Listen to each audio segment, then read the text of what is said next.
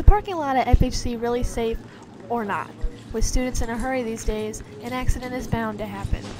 We spoke to a current student about his view in an accident that occurred when a junior girl got hit by a rush student backing out and was badly injured. Slow down! I normally refer to it as the running of the bulls. It's very, very hectic. I pulled out and I looked and there was a truck to one side of me and didn't see anybody, so I went ahead and hit the gas a little bit, and then as I hit the gas and started going, she was running up and she hit the car. So I definitely changed the way that whenever I do drive, I'll look a lot more and just be more cautious with everyone around. After speaking with John, we get a couple more views on the parking lot. Gotta beat the buses. We have places to be. I gotta people work. to see.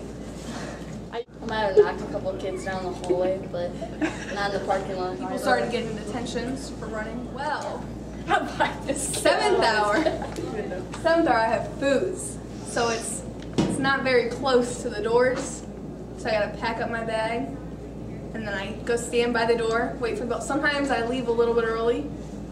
Miss Bear doesn't see me, and I just dash through the hallways. When the kids get left with a little elbow, get into my car. I just run through the We hallways. speed. Hopefully, people are out my way. Now we speak to a student who knows firsthand how scary the parking lot can actually be. My outer and inner ankle, my tibia, and my metatarsals. Really, all I remember is getting ran over. I don't really remember anything. All I know is I was running and he pulled through and then hit me. And then I don't think I'm going to be in a hurry anymore. And now we go get our last view of the parking lot, our one and only Dr. Arnell.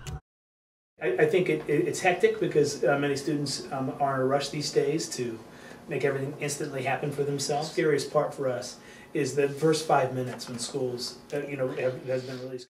I think we all can learn from this to be safe in the parking lot.